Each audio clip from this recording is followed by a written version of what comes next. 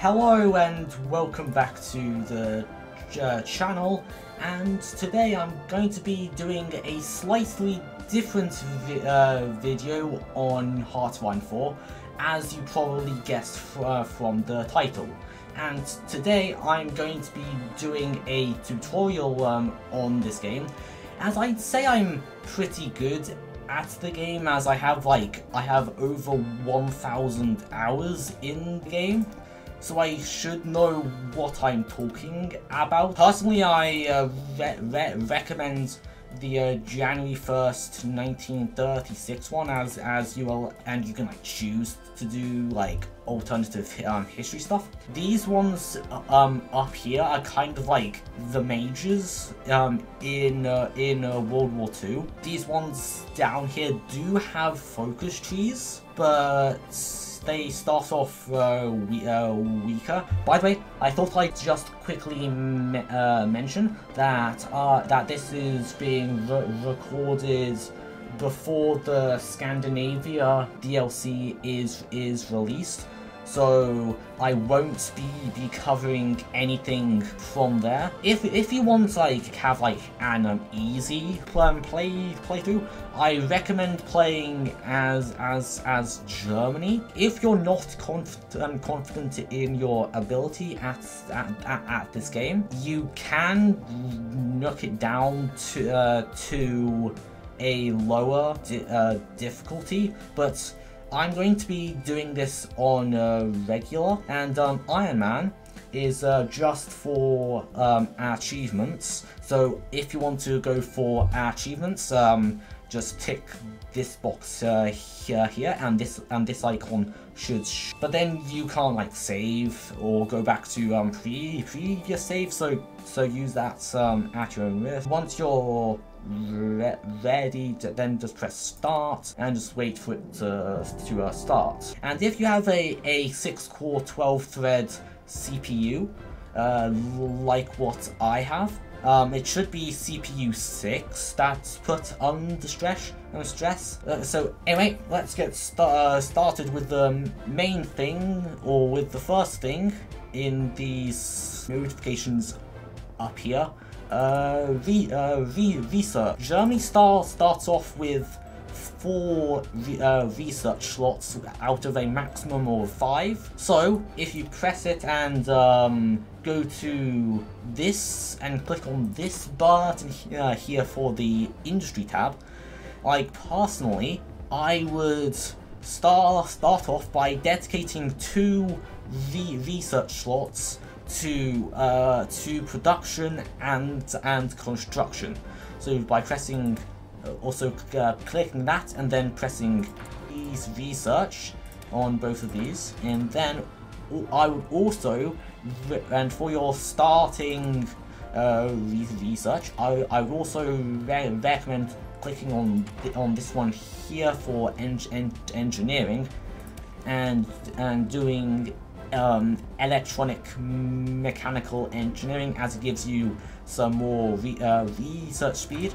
And for the industry ones, this gives production efficiency cap, which I'll explain later, and construction basically allows you to build faster. And with your last research slot, I would recommend going into this tab and researching the first tech for support air equipment, which basically gives extra defense for basically all of your infantry divisions and its breakthrough, and all of the infantry derivatives. And next is your industry. I would recommend building civilian factories until 1938, and then build military factories. And 2 quick tips: I would recommend building factories at the beginning of the game, with like it in a states with the highest infrastructure, which you can see where my cursor is here. This state has 80%, and my second tip is that if you press Shift and then left click, you can max out the amount of building slots in that state with the maximum amount of said building. Okay, next is your military production. And okay, so first, what I personally do is to delete a production line, you press this button and then press enter. And now for the military factory allocation. 10 factories on guns, and for this I would press this 5 times button, so each of the squares, instead of 1 factory, it becomes equivalent to 5 factories. Then do this with this, so you can like produce more stuff, and then and then press this this button here for civilian train and towed and drag like each up to the top. And I would recommend putting navy at the bottom, and then basically put the trains at the bottom. And then for the navy, I would just press the bottom right square on every ship, then press this button here, and then put convoys to 15. And yes, I know you only start with 10 dockyards, but it's fine. Next is the focus tree, and for I'll just be I guess demoing the historical path. So that will be Rhineland. Instead of doing Rhineland straight away, you would want to do this one first, because it gives because it gives you access to this guy, which increases civilian industry speed. Then press start, and it allows you to like go down. And next is the unassigned divisions. You could shift click this icon here, and then press this button here, which puts them into an army. And because the division limit usually is 24, it can get up to 30, but it's usually 24. If you press S twice and then press this button again, then press S 2 more times, and then right click the original army, and then if you shift click to armies you just created, and press this one on the left, and note it has to be the one on the left to put all of those divisions into a single field marshal thing. And then you press this button here, and personally I would recommend going with modal. You can get like aggressive assaulter, which increases breakthrough by 10%. You would do the same with this, but instead of just going with the first general person you see, I would look for ones with this icon here, which is infantry officer, and preferably ones that, like for example, this guy has infantry officer and engineer, which boosts attack in over rivers and forts. So I recommend this guy. If you press this button here, the change the division template button, once you press the field marshal's portrait down here, this drop down should pop up, and I would just press this. I would convert all of these 6 divisions here into the infantry, and yes, there's a lot of red, but it's fine. They'll be replenished soon. So then press OK. If you press this button here twice, that'll basically motorize the supply, which personally I've come to like call this this button the give supply button, because that's basically what it does, because it basically just like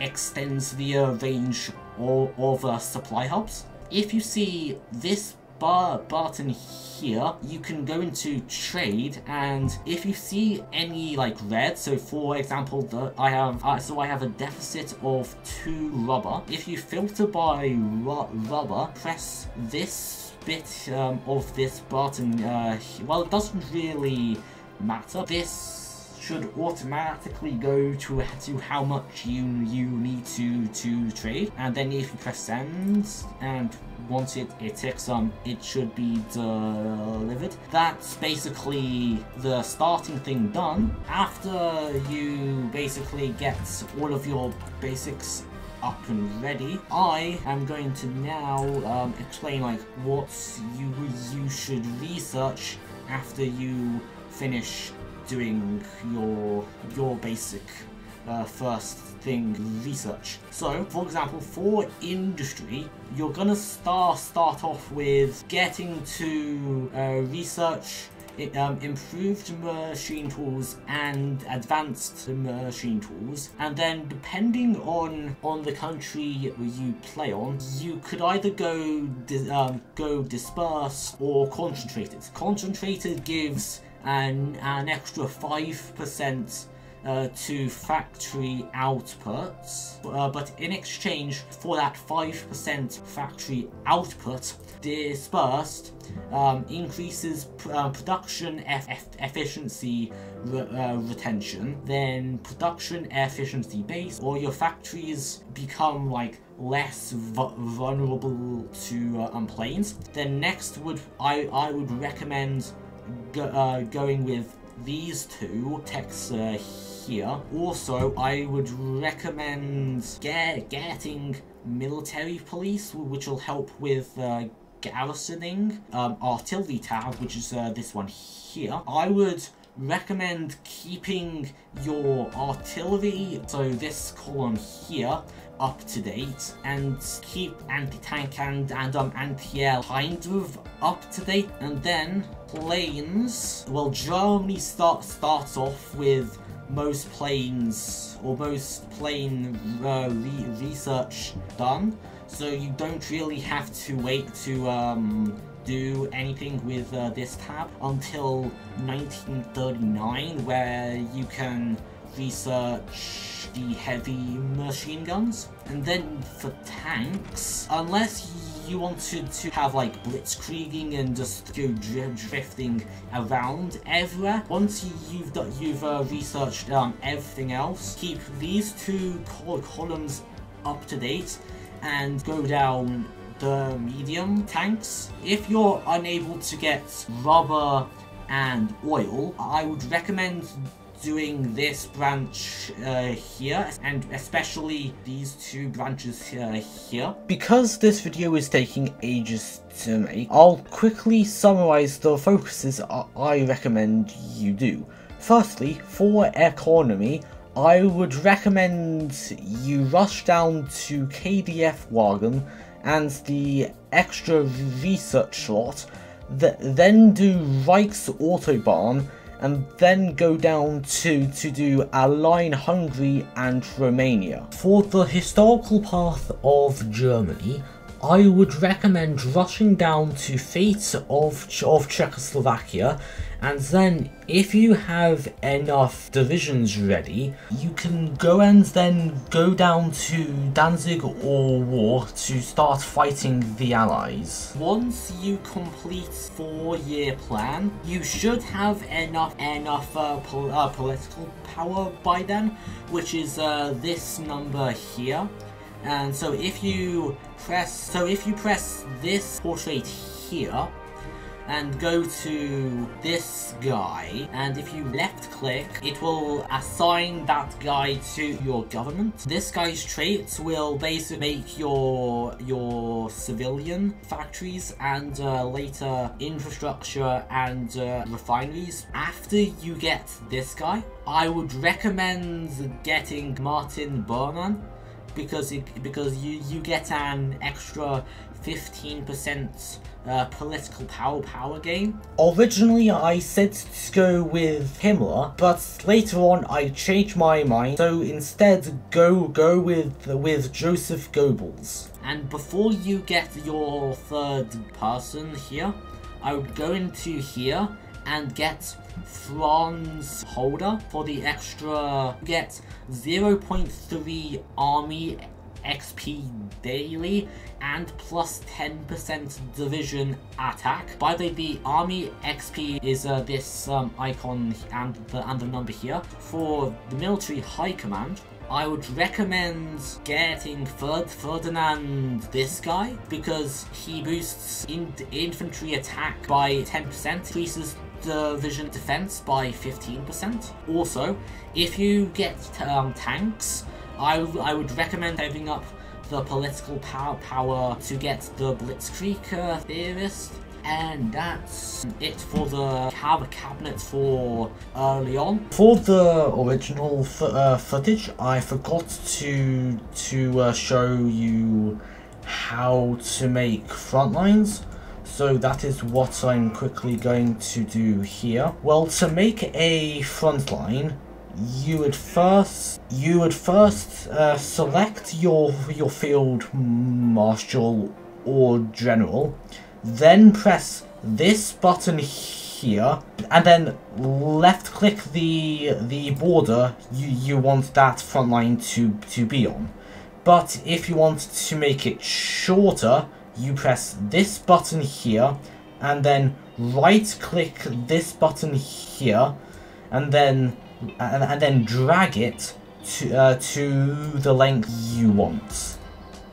To do some actual pushes, what you need to do is to press this button here, and then right click drag to the line you want to push to. Press these green arrows here, which activate the order. Anyway, that's the end of the video. I apologize that this video didn't go up on time, but as I said earlier in this video did take ages to make compared to my videos.